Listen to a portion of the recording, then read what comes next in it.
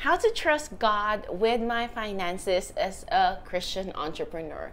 Hey girls, my name is Jenna, and today I will be talking about financial freedom as Christian entrepreneurs. Not necessarily just financial freedom as the world defines it, as in you don't have any debt or you have a lot of money in the bank, that type of financial freedom, you know what I mean? That also is a definition of it. But what I'm going to be talking about today is how does God's kingdom define financial freedom, and how do we trust God as Christian entrepreneurs with our finances? You know what I mean? It can really get so really tough a lot of times. So if you want to know what I have to say, then I invite you to keep on watching.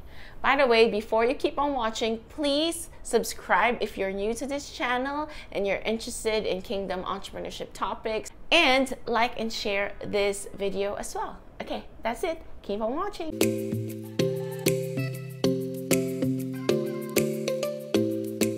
I have 3 things for you today, and number 1 is plant His word, the Bible, in your heart.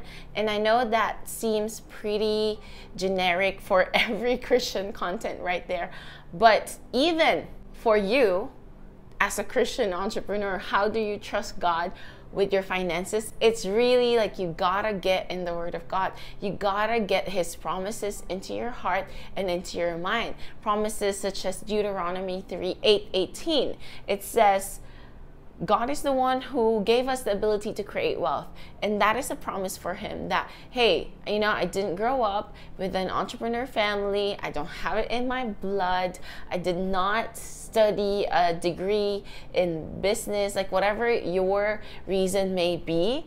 You know, it's not those things that will give you the ability to create wealth anyway. It's still God who is the one who gives us the ability to create wealth. So those types of verses will be able to help you seek the truth of who and what God promised for you. Another verse is Matthew 6:33. This is my ultimate favorite kingdom entrepreneurship verse. Seek first the kingdom of God and His righteousness, and all these things will be added unto you. And it's not about seeking money first, seeking fame first, seeking, you know, all these other worldly things first. It's seeking God's kingdom. And what does His kingdom mean? And so it's really learning what His kingdom is all about. Like, what did Jesus preach about? And that's very important for us, because when you are a kingdom entrepreneur, when you are a Christian who follows Jesus and you are called in the space of entrepreneurship to create businesses,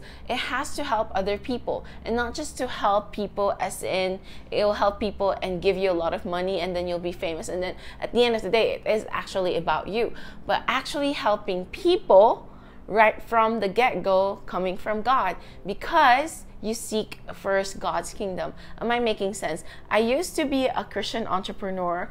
I'm just gonna lean back like here because, you know, podcast type of content, right? But anyway, I used to be a Christian entrepreneur that while I wanted to help other people, and my family did, and we did help a lot of people, but still the goal for the business was to make money. And the goal for us as kingdom entrepreneurs is not to make money. That is an added thing. That is not the main goal. The main goal is still to love God, love people.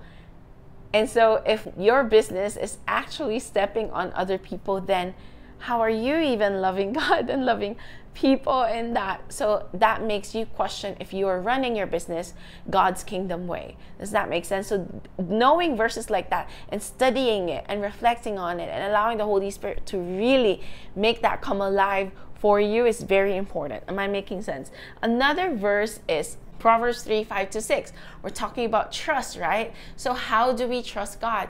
Memorize verses on many instances that God has called us to trust Him.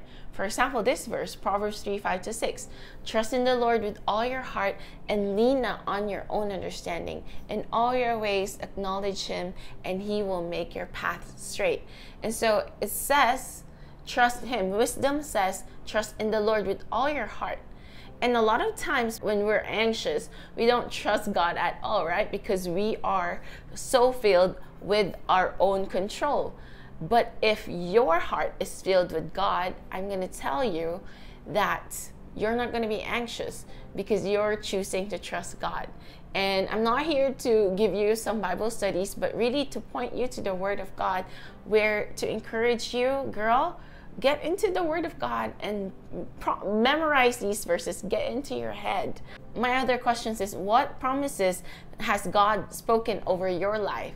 You know, maybe some prophets like prophesied it over you, some friends like encourage you with that, and it has really resonated with you for years, and maybe it's just last week, but God has spoken to you through those verses. What are they? Write them down. And what are God's promises for the nations? Revival, right? And what do you have to do with that? How does that have anything to do with me trusting God with my finances? It's because if you can trust what God has said in His Word about blessing nations, and then when He blessed nations, you in turn will also be blessed because you're part of that nation. Does that make sense? That's why we pray for salvation for nations. We pray and intercede for nations, for freedom and for breakthrough, because we are parts of these nations. How can we run a business, right, if the nation is not allowing us to do that? Like, right? Like, it just makes it more difficult. And so we are tasked as kingdom people to pray and intercede for our nations, because God wants to bless nations as much as He wants to bless you individually. So that is number one. Plant His Word right into your heart, girl. Get to number two. Know your Heavenly Father. And I know that's related to number one, but with this one, I really want to encourage you to be intentional with your relationship with your Heavenly Father, because our Heavenly Father promised that He will never leave us nor forsake us, that if He has provided for the ravens in the air, you know, the birds in the air, right, and the lilies in the field, and, you know, that He dressed them up, and how much more us, that we are His children, how much more you, that you are His child, will He not provide for you? That's one of the basic things that God even can just give to us. Get deeper in your relationship with the Heavenly Father. Get to know Him more. Become more intimate with Him. Again, He is your provider. He is your protector. He is Jehovah Jireh. Let's get to number three. Remember, I kept talking about the kingdom of God, and it's good to know that the kingdom of God is an upside down kingdom. So however the world teaches financial freedom, you gotta not spend beyond what you can afford, beyond your means. And I'm talking as a Christian entrepreneur. Maybe your budget for your business is only $100, for example, right? You start with $100, and it's good to stick to that budget. But what if the Holy Spirit told you to sow that $100 into someone else's ministry? You'll be like, a regular person will be like, what the heck? Like, why will I even do that? It does not make sense. That's not a logical strategy. Like, why will I give the money that I intend to purchase these things so that I can start my business? Why would I give that to someone else? I don't have money for that someone else. If I have extra, I can give them. So that's what a regular, ordinary person would do. But in the kingdom of God, He is your guide. And so giving is actually a principle in the kingdom of God. And so I'm not just saying random things and random foolish decisions. It has to be wise, and it has to be aligned with God. It's foolish, you know, the example I have, that's foolish in the eyes of the world, but that's not foolish in the eyes of God. That's wisdom, because He can trust you, that you will obey Him in the little things that He asked you. Am I making sense? And so I've experienced this a lot. Like, God spoke to me so clearly, confirmed it to me. And so it did take a lot of sacrifice to really obey and do what He is asking me to do, even if I cannot see it. You know, God, you're saying that this is what I should do, but I cannot see. I don't have any seed money. Like, I don't know, like, are you really asking me to do this? And he's like, yep, test me on this, test me on this. And anyway, I know I'm pretty vague with that example, but one day, actually, I'm gonna have a Kingdom Wealth workshop that I'm gonna be talking about this, and I'm gonna give a masterclass on how I was able to close a 6-figure deal with real estate without any real estate experience, and only using kingdom strategies, and of course being led by the Spirit of God. So anyway, if you're interested with that, you should subscribe to our She Strategy Co membership community, because it's free. That's a free workshop inside the community, or you can just purchase a separate ticket, type in Kingdom below, and I'll send you a link. Really gonna encourage you to just join our community, because you're gonna get that workshop plus more, plus coaching, plus the community, plus a bunch of other things that will help you in your entrepreneurial journey. Anyway, I just had to say that. But going back to the topic, and I remember Apostle Tommy said this before, like, you know what is a bad idea to the world, you know, is a good idea to God, something like that. But it never left my mind, because I was like, many of the business decisions I've made really seemed like a bad idea. Like, I would really be careful to share them to other people, especially specific ones, like specific business decisions, because I already have a hard enough time not to doubt, you know, to keep choosing faith in God and to keep trusting God without having other people who are so negative and so logical and practical and not really completely filled by the Spirit of God. So just not reliable people. Like, if I share it to them, what value are they gonna add onto me? Like, no, like, they're just gonna discourage me, and I myself in turn will just be discouraged. But I need to just share it to God and whoever the Lord allows me to share it with, which I have done that in the past as well. But sometimes God really just asks us, you know, to make decisions that does not make sense. And so, like, Jenna, how do I trust God with my finances? By choosing to trust Him, because He says that He will make the foolish things in the world confound the wise.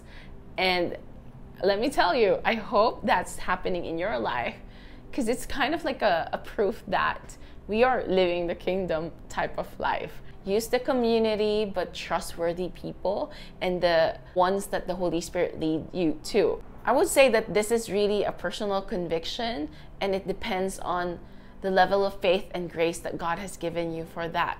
Do not force anything, you know, if it's without the peace coming from God, if it's not aligned with the Word of God, and it has to be approved by trusted peers as well, who are Spirit-filled Christians and mentors that you trust. Does that make sense? Just don't go alone and be a lone wolf. I'm not saying that, but you will be completely set apart from the world. And if, you know, just like Joshua and Caleb, they were completely, their faith was next level compared to the other 10 spies. And so be that person with the radical faith, with kingdom entrepreneurship mindset. Don't worry about your finances. Trust your Heavenly Father, right? That's my number 2 point. And the number 1 is actually to get into the Word, like really get that into your heart. And number 3 is to know and remember that the kingdom of God is an upside down kingdom. So you will really make decisions that are different from the world. And so that is the true financial freedom that you can have. But I'm teaching you that you can have that freedom now if you choose to trust God, if you choose to submit to God, if you choose to completely get to know your Heavenly Father, and if you choose to live that kingdom life. That's financial freedom for you. So please don't forget to subscribe to our channel for more of these kingdom entrepreneurship types of content, and also join us in the membership community if you're a Christian woman who is also not just as an entrepreneur, but you're someone that God has called to advance His kingdom in the digital space. We need you, girl. You need us. You need community. Join in the community. And that's it. Love you, and share this video to bless other people as well. All right, I'll see you in the next video. Bye.